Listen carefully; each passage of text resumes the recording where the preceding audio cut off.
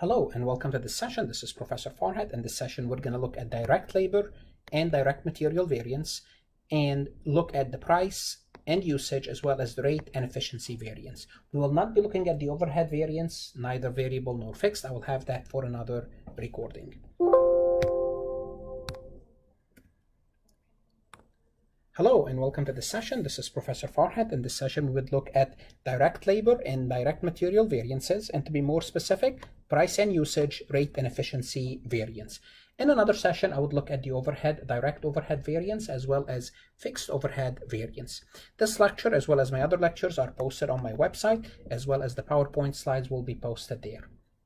So before we start the session, we need to be familiar with something called standard cost. So we need to be familiar with what is a standard cost and how does it work. Well, hopefully you are familiar with a food recipe. A food recipe basically tells you this is how much you need of material to make a cupcake. This is how much flour, how much yeast, so on and so forth. As long as you mix it together, you follow the recipe, you should have the cupcake. Or if you're making a pizza, you need the dough, the sauce, the cheese, as long as you mix it together correctly and you bake it as instructed, you will get the pizza. And in theory, if you follow it, in practice, it should work. But you know for a fact, if you have a recipe and you follow the recipe exactly, oftentimes it doesn't come out exactly in the shape or taste that you want. And guess what? In the manufacturing world, in the real world, engineers, companies, management, they put together what's called a cost sheet. And what is a cost sheet? A cost sheet is what should go into the product, what type of material, how much time we should spend on that product to have that product finished. So a standard cost or a cost sheet is a form providing the standard quantities, how much we should use in quantities of each input required to produce a unit of output, and the standard price. So in the quantities, we have material and we have direct labor. And for the material, we need to pay money for that. And for the labor, we need to pay money for the labor. So the standard cost sheet tells you how much you should invest or how much you should put into your production so each unit comes out the same as the other unit. We know for a fact, in theory, this is how it works. In reality, that may not be true. And to be like even more realistic or a little bit more interesting, what I'm going to try to do in this example, start with an example that we are all familiar with. Let's assume you are starting to deliver, you're starting a business delivering pizza and a salad. So that's what you do. You make pizza and a salad and you deliver that to working people. Okay, that's what you want to do. And here are the ingredients for your pizza and your salad. Okay, and these are the instruction. Well, obviously you need labor to do so you cannot do this by yourself. Okay, so this is what you're going to be making: pizza and salad, and delivering pizza and salad to people. So here's what's going to happen. So based on this information, I'm going to kind of make up some numbers, okay, and tell you what are your standard. So your direct material standard. So what I did, I added up all the weight for the ingredient, and just make it. I'm just making things up. So you need 1 pound of material, of direct material, and I add up all the prices. Here are all the prices for that pound, and you need to pay $4.88 for the material, which is direct material per one pizza is $4.88. Also, this is for the direct material. For the direct labor, you need 1 hour, okay? And you can hire someone at $10 per hour, so it's going to cost you $10. So all in all, you have direct labor and direct materials of $14.88. Now keep in mind, you're going to be producing high quality pizza and high quality salad that people are willing to pay for it, and you're going to deliver it for that matter. Okay, that's your business. So now let's work some numbers and see what's going to happen. Let's assume you purchased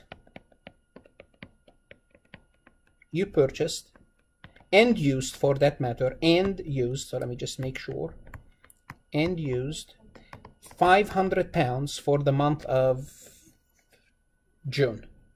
500 pounds of material for the month of June. You paid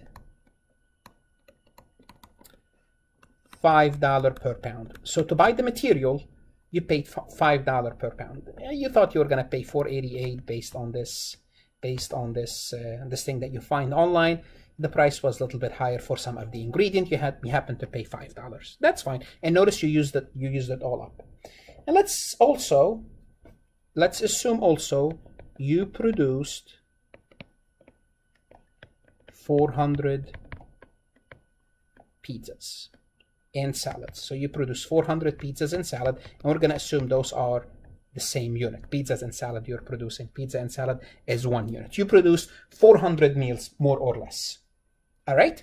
Now we need to know what happened in terms of variances. Did you exactly follow the recipe? What happened? So I'm going to show you how you will need to solve this problem. Okay? And basically, if you follow this, you should be good to go. So here's what's going to happen. I'm going to show you a 3-column method. First, what you do is you have a column called actual. Okay? And under the actual, you're going to take your actual quantity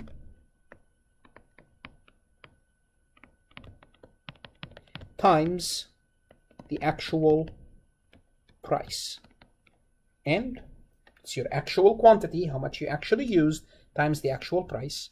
This is column 1, and I'm going to have column 3. Obviously, there's column 2 in between. In column 3, you're going to be using the standard, and I'm going to call this actual quantity AP, and actual quantity AQ, and actual price AP. You're going to be using standard quantity SQ times the standard price SP. Okay, in the 3rd column. In the column in the middle, here's what's going to happen. So when you do variances, here's what we're going to do. For each item, we're going to keep one constant and change the other. So what's going to happen in the middle, we're going to go with actual quantity, which is this item here, actual quantity, times this item here,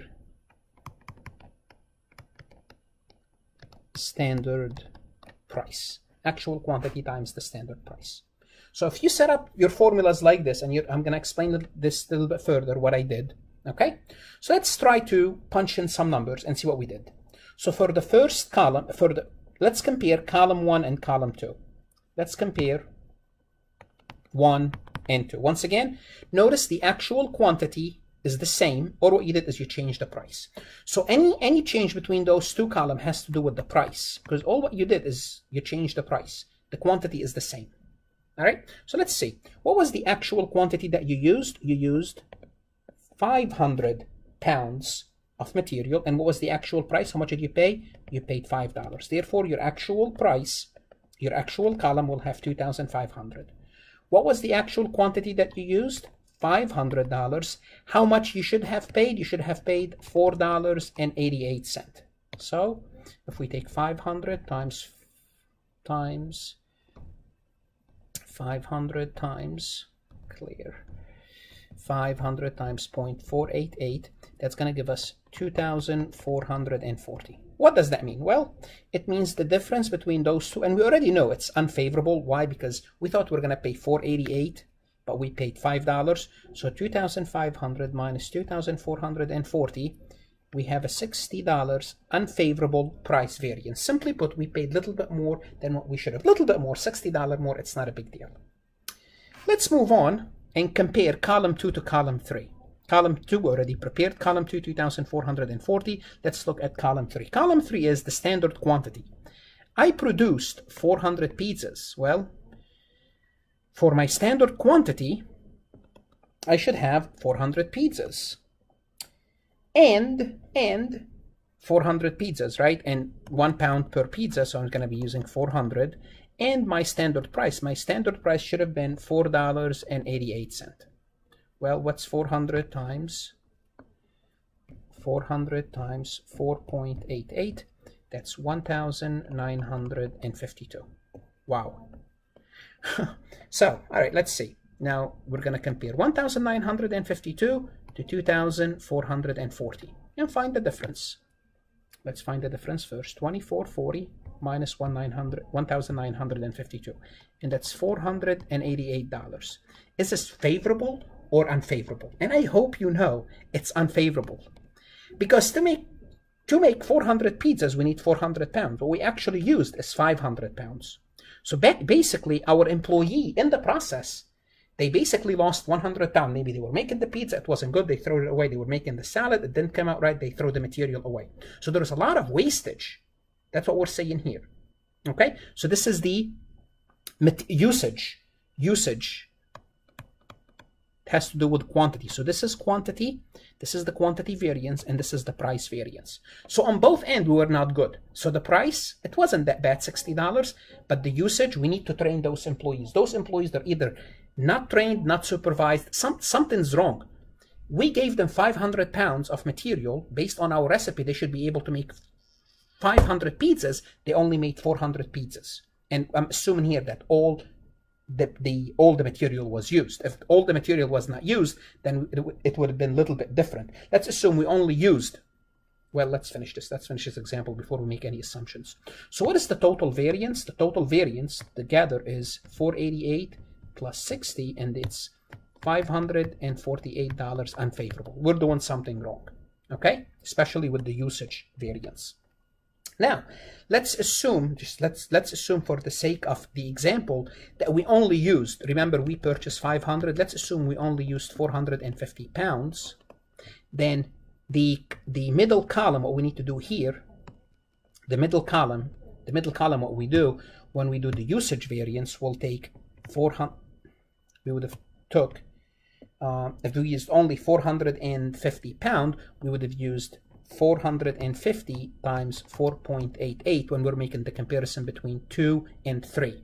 Okay, so the comparison between 1 and 2 will stay the same because what we purchased is what we purchased.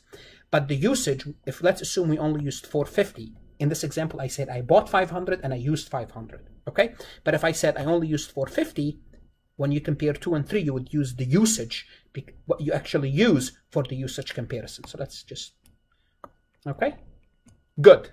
So that's that. So we did really bad on this. Now for the labor, we need to do the same thing, the same analysis for the labor. See how bad or how good the labor variance is. Well, the material was no good. Let's look at the labor. The labor, we use the same exact concept. We use actual quantity times actual price, standard quantity times the standard price. Okay, so we use the same concept, and I'm going to abbreviate here. We're going to be using for column 1, actual quantity times actual price. Column 3, standard quantity times standard price. And in between, actual quantity times standard price. Actual quantity times standard price. Now, what assumption are we going to be making here? I'm going to assume that we spend, the employees that we hired spend 350 hours to make those pizzas, times 1, because we need 1 hour per pizza, and we pay them $8. Wow. 350 times 8, 2,800. So remember, when I first started this problem, I said I'm going to hire someone at $10.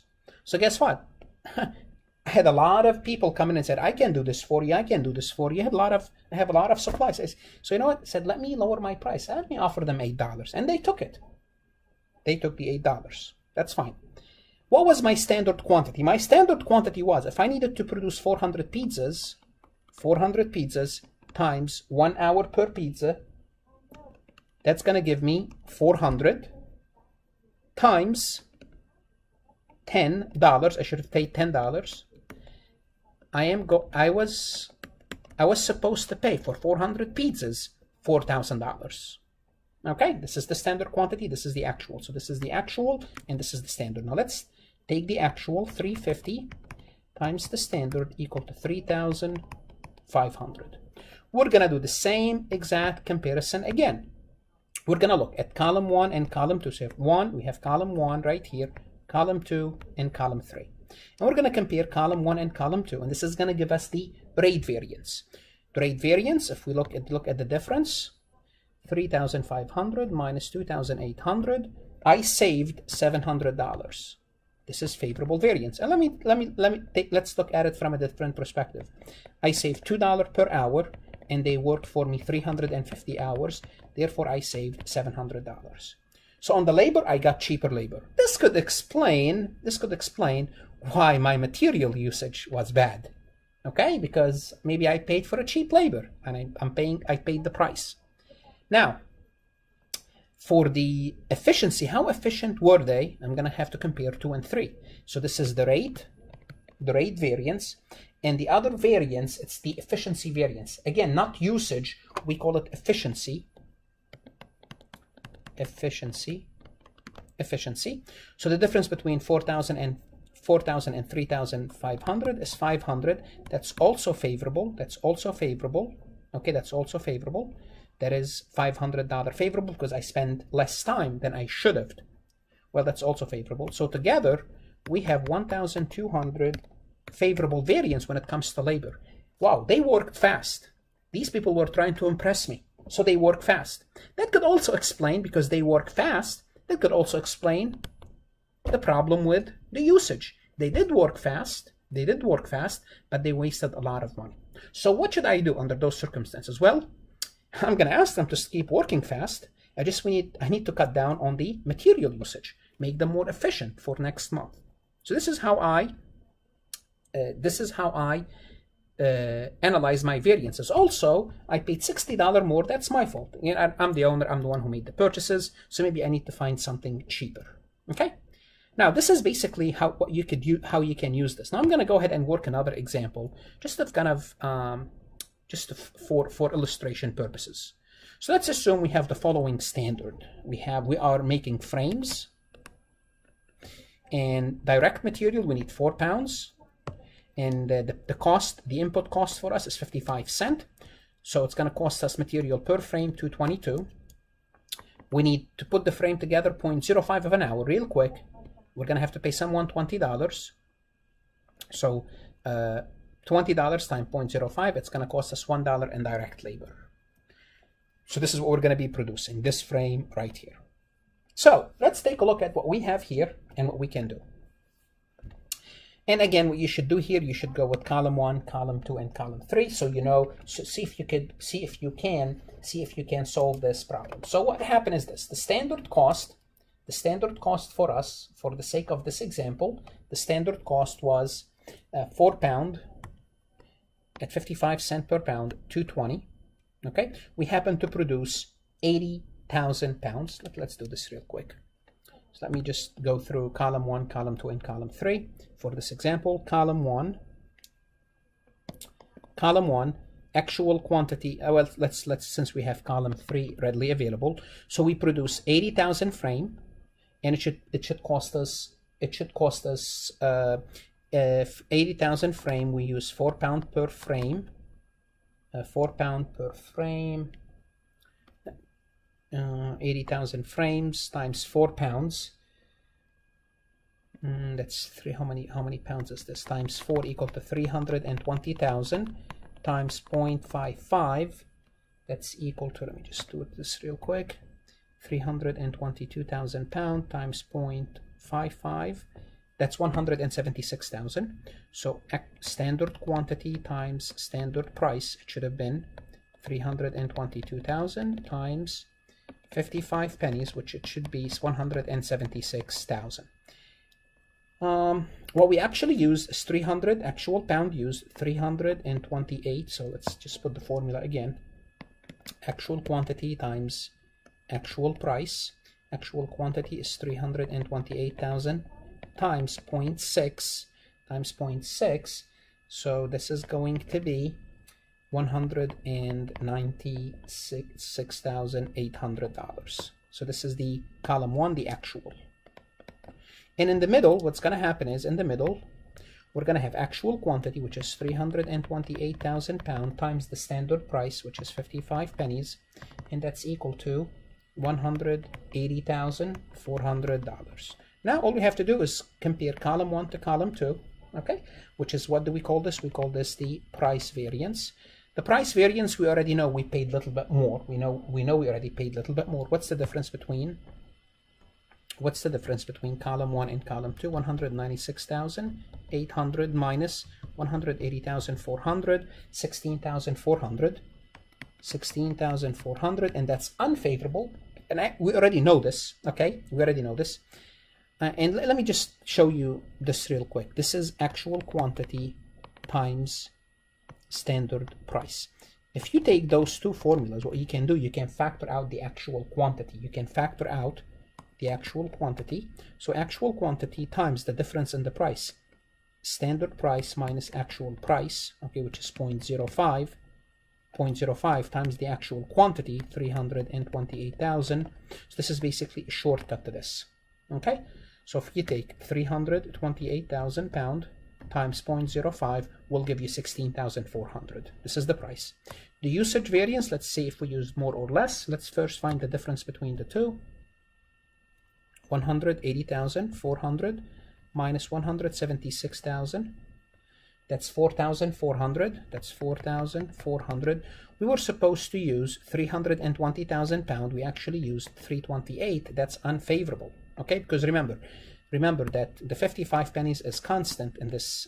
So we change the other one. Notice here, if we take actual quantity times standard price minus standard quantity times standard price, we can factor out the standard price.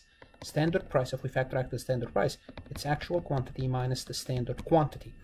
Okay, so we find the difference in the quantity times the standard price. It's going to give us 4,400, also unfavorable. So let's take a look at the solution. So this is basically what we are talking about here. Actual quantity times actual price, standard quantity times the standard price, and actual quantity times the standard price in the middle. The difference is unfavorable, and unfavorable for both. The price difference is unfavorable, and the efficiency or the usage is unfavorable. Now let's take a look at the labor. The labor cost is 0.05 per frame times $20. It's going to cost us $1 per frame. We produced 80,000 frames. It should cost us, that's easy, $80,000. Actual hour worked, 4,400. Average cost, we paid on average $18. Okay, let's do this. This is column 1, the actual quantity times actual labor price. Actual quantity, which is 4,400 hours we spent times we paid actually $18. This is the column 1. Column 3, the standard quantity, we should have spent 4,000 hours because we produced 4,000 frame, and we should have paid $20 per labor time, which is 4,000 times 20 is 80,000. So this is column 3.